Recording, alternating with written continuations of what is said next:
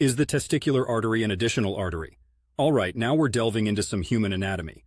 It's often fascinating to explore how our bodies are essentially a complex network of highways for blood vessels, each one with its own important destinations. The term additional can be a bit misleading here. When we talk about the testicular artery, we are referring to a specific, well-established artery, not an extra one by any means. In males, the testicular artery, also known as the internal spermatic artery, is indeed a key player in the circulatory route. It branches off the abdominal aorta. Quick anatomy refresher. That's the main artery shooting straight down from your heart. The testicular arteries, because you've got one for each testicle, descend into the abdomen and eventually make their way into the scrotal sac to supply oxygen-rich blood to the testes. Now, why is this so important? Well, the testes aren't just there for decorative purposes. They're the heavy lifters of sperm production and a crucial component of the endocrine system, pumping out testosterone.